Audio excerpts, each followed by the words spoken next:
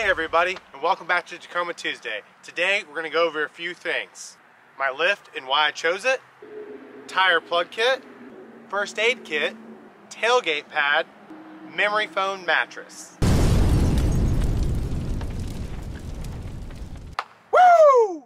So let's go ahead and start with the lift. I chose a 3-1 lift for a few reasons. I wanted more ground clearance, and because of having a long bed truck, the wheelbase is increased quite a bit, so the overall center clearance point changes when you're off-roading. If you guys have a recommendation on rock sliders for the long bed, please leave it in the comments below. After the wheel and tire package, I knew I needed a plug kit because I don't want to go out buying a random tire, especially having off-road tires. Buying a new one when the other ones are half worn out is just a big headache. And then also you can't pick back on the spare tire without it being offset, being a smaller tire and rim setup.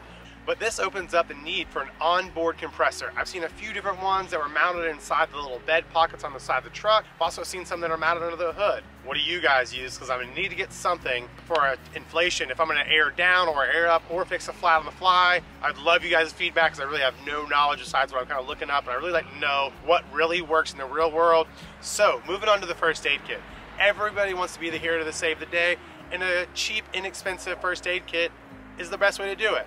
I got one for 10 bucks. It's got your basic things inside of it that can assist for a little bit of comfort knowing that you have something.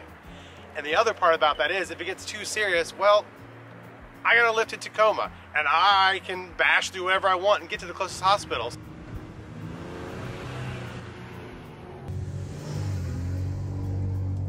And as you know, I'm a cyclist, so I need a way to carry bikes on the fly that's super simple for me. So I went to my local shop, Adventure Cycles, and picked up a truck pad. This truck pad will allow me to go ahead and carry up to 8 bikes of shuttling. Really, I'm only gonna need 2 bikes, but what I do like to do is take the pad, I don't strap it in, I just set up the tailgate, put the bike on it, so then when I take the bike off, I can just toss it in the back of the truck, and the truck goes back to looking clean like I want it to all the time. And for our last upgrade, we're gonna go with a 12-inch memory foam mattress that comes in a box, a couple $100, that I'm gonna use for truck camping and boondocking.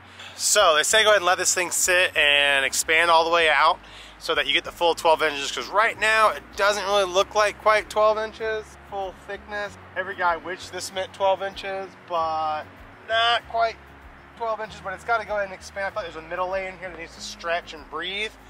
So we're gonna go ahead and let that happen right now. And the big thing about you're gonna ask yourself is how are you gonna put a mattress in the back of the truck when it's wide open, you don't have a tent, you don't have anything to cover it, you don't have tarps, some of those things. Lucky for you, stay tuned for the next Tacoma Tuesday because we're going hard shell. Until next time, thanks for watching. Make sure to slide down there and hit the subscribe button. I'm Steady Spin and hope to see you out on an adventure soon.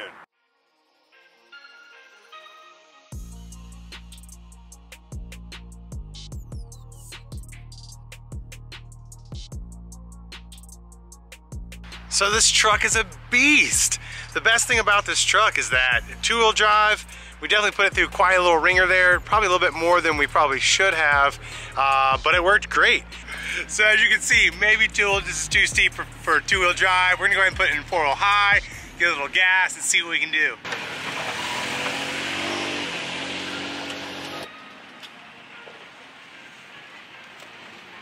Four-wheel low, obviously, you put in 4-wheel low and this truck is chomping through stuff. 4-wheel high got us up the same stuff though. Hope you enjoyed the episode and we'll catch you out on your next adventure.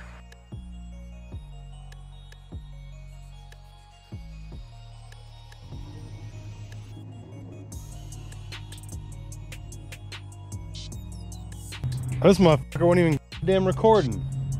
Fucking piece of shit.